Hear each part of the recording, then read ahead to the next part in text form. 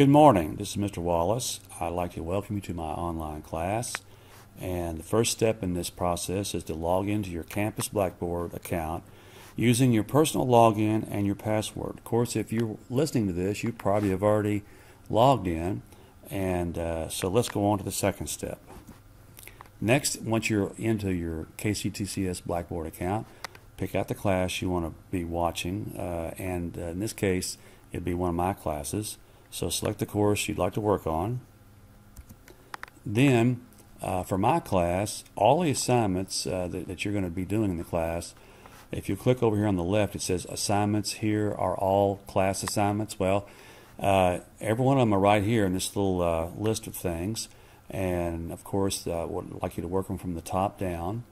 And you don't ever have to go into Connect, which is the publisher's online learning platform, if you don't want to, but I think that you'll find it beneficial if you do.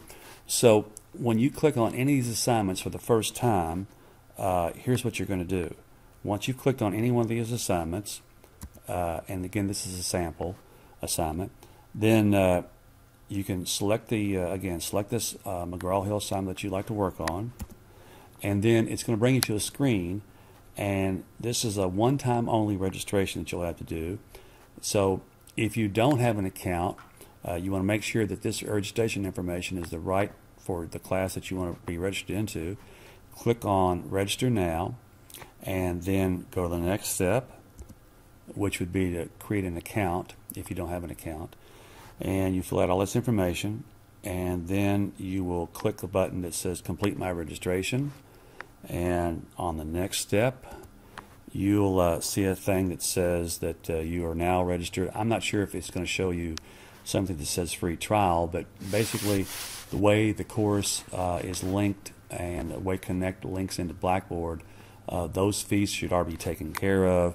And now you can just click on Go to My Course. And when you go to My Course, you're going to go into this, which would be one of my classes. This is a sample class. It is not necessarily the class I got up here, but I do want, basically all my classes work pretty much the same. You will see assignments with names over here on the left, and then their due dates, and then the status of them means whether or not they're available, and whether or not they are still, you can still work them or not. Over here you get how many attempts you get for each assignment.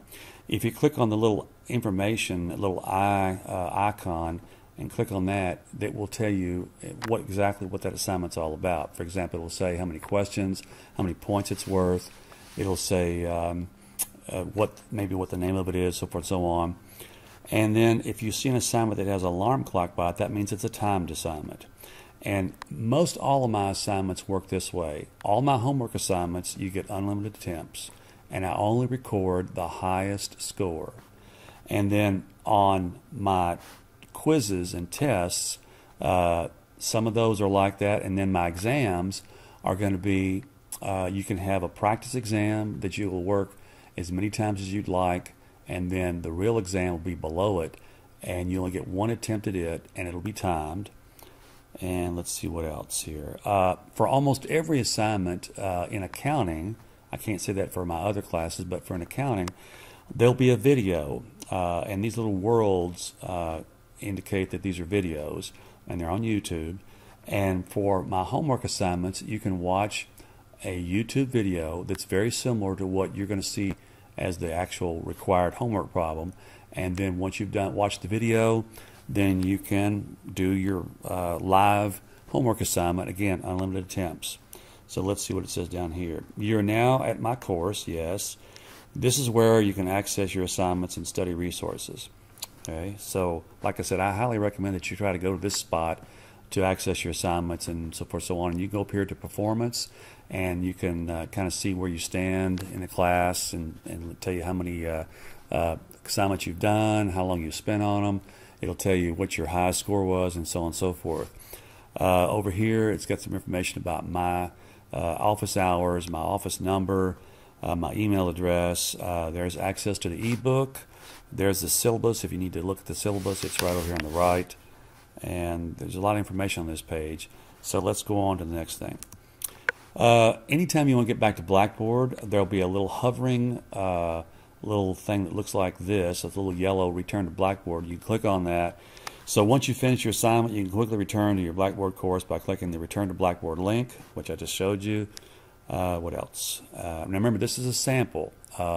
This is a sample of what these things look like. The real live assignments may be a little different, so forth, so on. So you just have to look at those and notice that those are the real assignments, and this is just a sample. Okay, from this point forward, you will access your Connect assignments by clicking on the assignments link in Blackboard, like we just showed you in the very beginning. They'll take you directly to the assignments you wish to complete in Connect. When you're finished with the assignment, you should click Submit. That's right. Remember to click Submit on all these Connect assignments.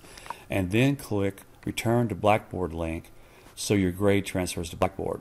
Now, I'm not really going to keep track of anything going in Blackboard. At the end of the course, what I'll do is I'll go back into Connect and I'll download an Excel spreadsheet from Connect, and that's what I'll use to figure your grades on.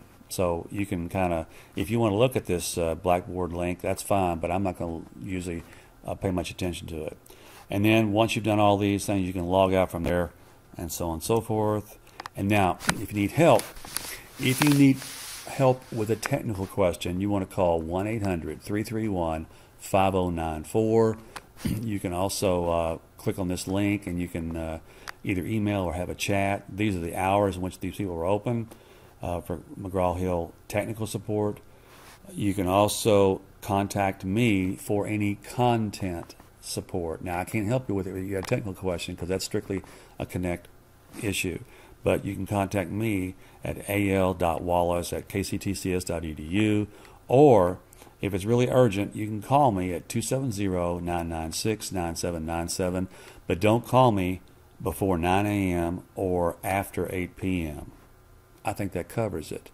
I want to wish you good luck this semester, and I'll be seeing you on the internet.